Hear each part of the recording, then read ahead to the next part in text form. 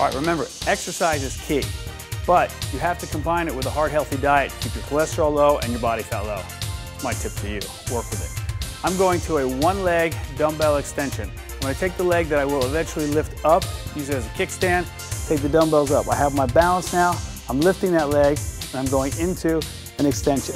There's a little break in my support leg, so I want to keep the core engaged. I'm working the tricep, and you'll find out by doing this way, as your triceps feel like they're running out of steam, when you shift legs and you get your balance on the other side, all of a sudden, you can squeeze a little more out of your triceps. Right there, let's get 4 of them.